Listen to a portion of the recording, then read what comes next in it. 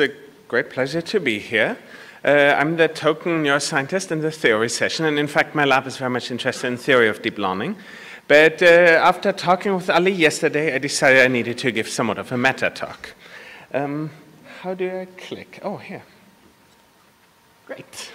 And so as an introduction to my talk, I want to talk about a model that I find incredibly beautiful. So this is out of David Mackay's book, the late David Mackay. It's a question about evolution. So there's an old question of how interesting our brain could be. Now, should we believe that our brain and our deep learning algorithms, if we have them in our brain, that is very simple? Or can we believe that it's rather sophisticated? And it all boils down to, at some level, how we should think about evolution. And you can say, how many bits can we acquire in about 4 million years since we were apes? And that's a question that neuroscientists have, a question that scientists have thought about for a very long time.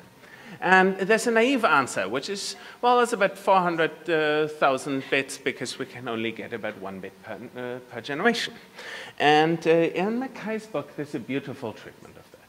So he comes up with the simplest model that you could possibly have for evolution, which is simply that we have fitness, which is the sum of all the bits. Every bit, our DNA, well, we just have two different nucleotides at each place. One of them is right, the other one is wrong. We don't know which is right in the beginning, and therefore we can say the fitness is the sum of all of them, and we basically ask which proportion of them we have right, which is the fitness function. Now, here we have a very simple version, and of course, this is linear. In reality, this would be nonlinear, and that would take longer, but let's get at the essence of this.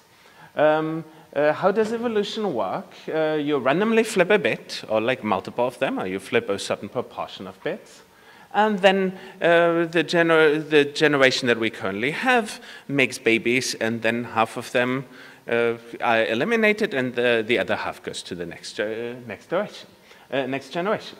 And it reaches perfect performance in that case in about 2G generations. G is the length of the genome that we have here. Okay, that is the 1 bit per generation calculation. And it's somewhat complicated. You have to early on flip lots of bits per generation, and then you have to play a temperature game where you flip less and less.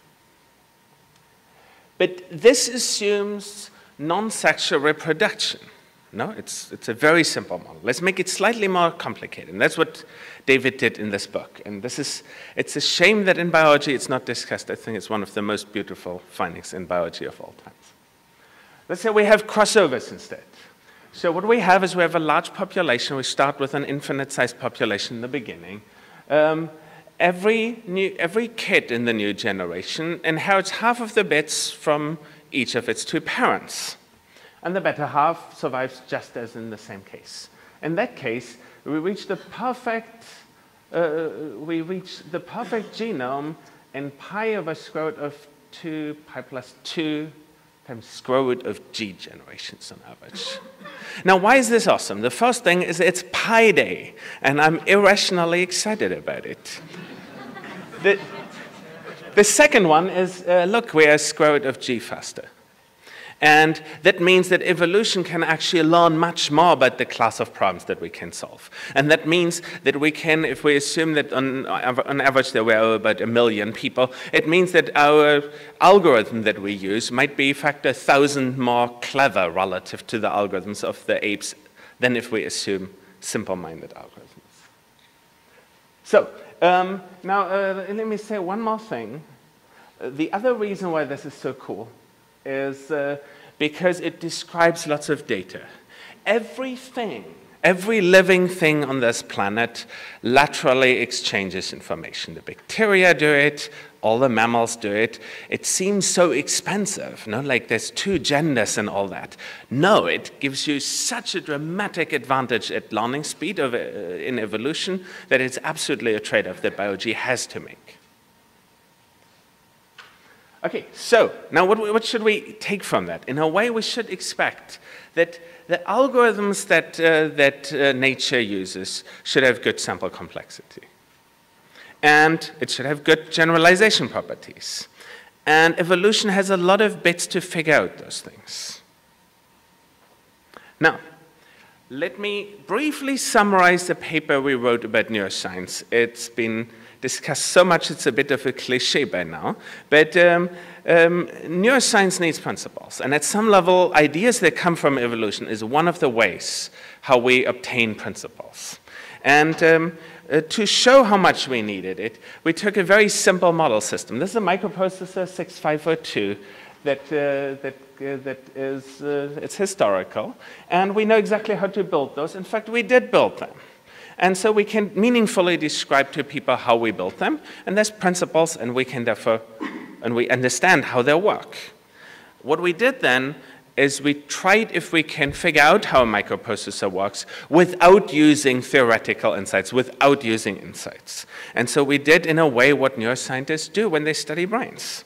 So what we did is we did lots of experiments, and I don't want to go through the various details, that were basically theory-free neuroscience on a microprocessor, and we learned preciously little about it. So, now, I'm sure everyone in this room is happy. You're mostly deep learning specialists.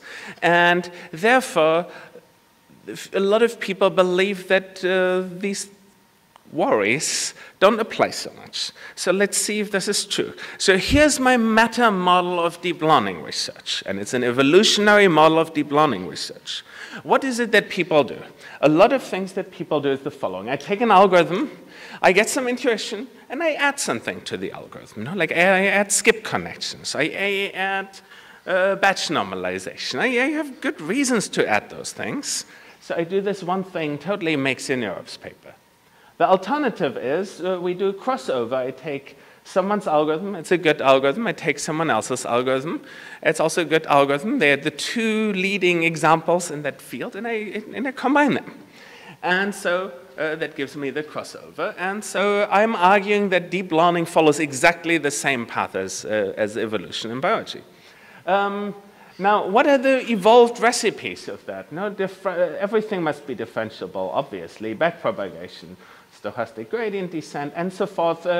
Probably the majority of people use most of them in most cases. We also know that our system shouldn't be too big, and that's actually the equivalent of the appendix. No? Like someone came up with the idea that your networks shouldn't be too big, and it takes a really long time until evolution gets rid of these leftovers. So what we have is we have this huge set of evolved recipes. The question is, to which level are we moving into science? So I was delighted in this session about the theoretical insights that we saw. It really warmed my heart to hear about them here. So, but first the good news, as n of the number of deep learning researchers goes to infinity, we gain square root of the number of PyTorch lines of bits per generation. So in the end, as long as we write really, really long codes for a deep learning system, we should be doing really well. But in reality, look, if we think about it from a scientific perspective, we expect something like that. Now, we have underlying principles, the things that we really believe are the essence of it. And then we have implementation, we get performance. And these are the things that we should intuitions about, that we argue about. And the interesting thing is it forces deep learning into a similar problem that we have in neuroscience, which is you have evolved deep learning recipes, and what you want to do is find out what are the underlying principles. But like all these things that we have here, this list here, this is all good. But what is it about the world? What is it about the set of problems that we want to solve that makes this list be a good list? Well, I don't know, but like this is at some level what we have to get towards to make deep learning really scientifically based. And because ultimately, look, this is what I like to have.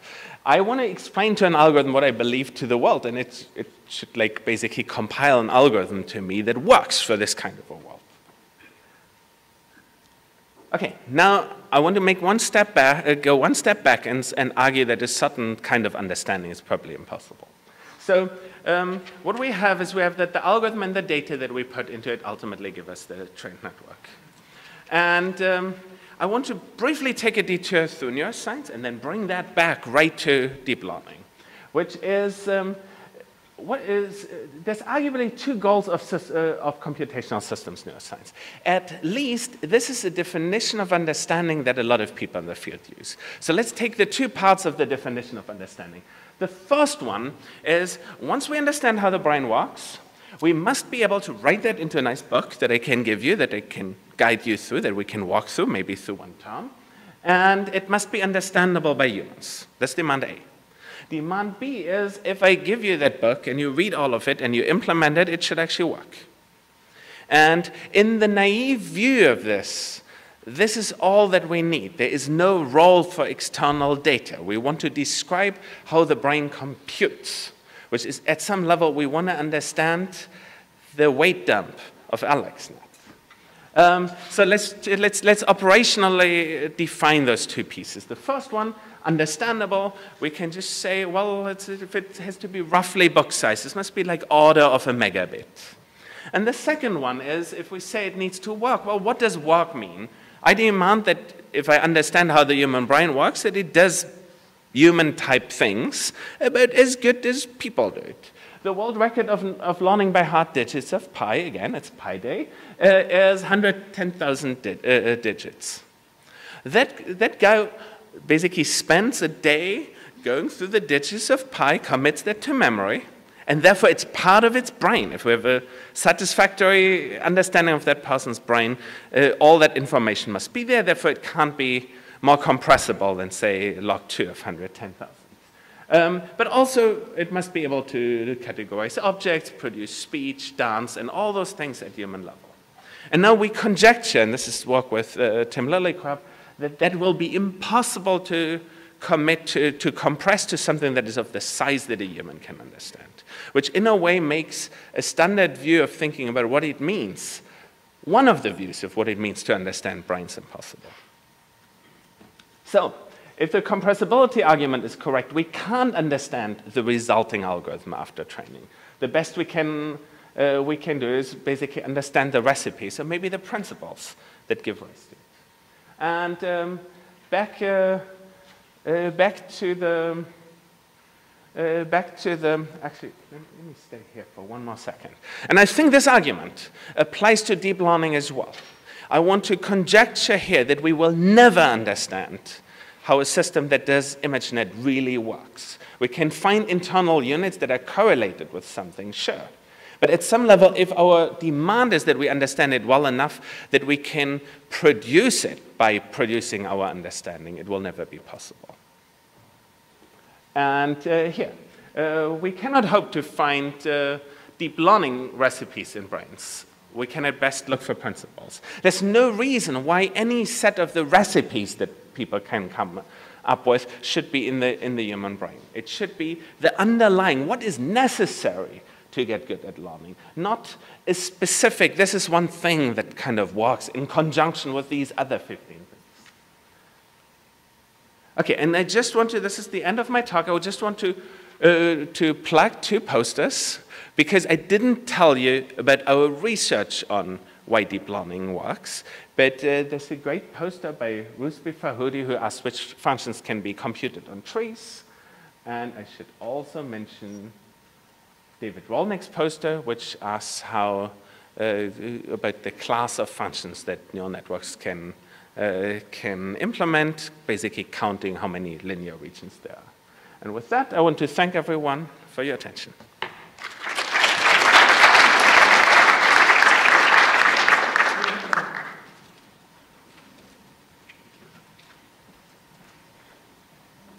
Running 15 minutes late, so let's just take a 5-minute break and then reconvene.